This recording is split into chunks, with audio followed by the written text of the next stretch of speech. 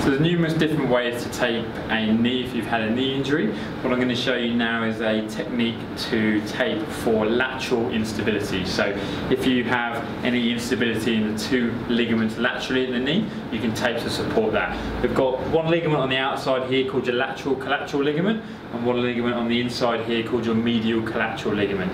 What I'm going to show you today is how to tape for the lateral ligament. Obviously then you just do the same technique, but you mirror it to tape for the medial if the instability is on that side. Okay, so what we're going to do to start with is we're just going to bend the knee to around 60 degrees, and we're just going to pop on our anchors. So we're just going to do one anchor above the knee joint, all the way around, joint at the back, and then we're going to do one anchor below the knee joint. We're aiming for about the same sort of distribution either side of the knee joint.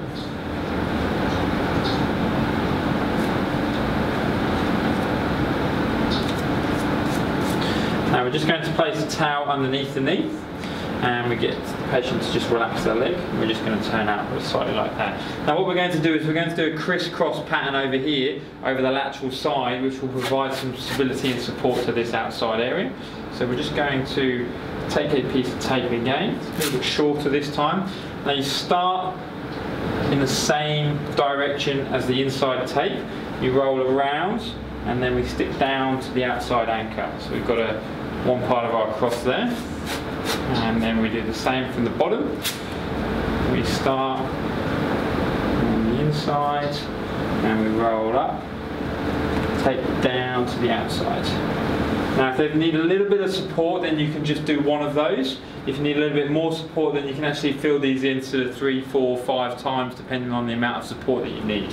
What we then do, we just bend the knee back up, and we're just going to fill in our anchors again, just to provide a little bit of support, make sure that everything stays in place when walking or doing sport.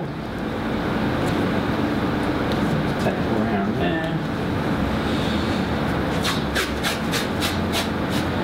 And fill in the bottom anchor around there. Make sure that everything's stuck down nicely. And what you're left with is your 2 anchors and then a little bit of lateral support. Obviously for the inside you do the same thing on the inside.